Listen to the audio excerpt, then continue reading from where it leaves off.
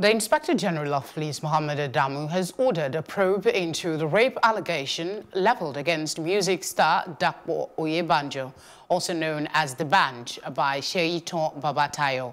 According to the Punch newspaper, the IG ordered the probe following a petition written by the lawyer to Babatayo. In a later address to the Deputy Inspector General of Police, Force Criminal Investigation Department, Area 10, Garki, Abuja, the IG requested that the petition be treated accordingly.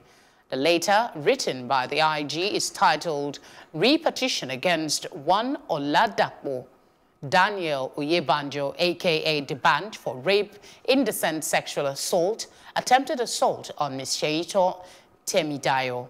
I forward herewith a copy of a letter dated June 5, 2020, received from Ojoge-Daniel and partners on the above underlined subject. I am to respectfully convey the directive of the Inspector General of Police that you treat. Part of the letter reads.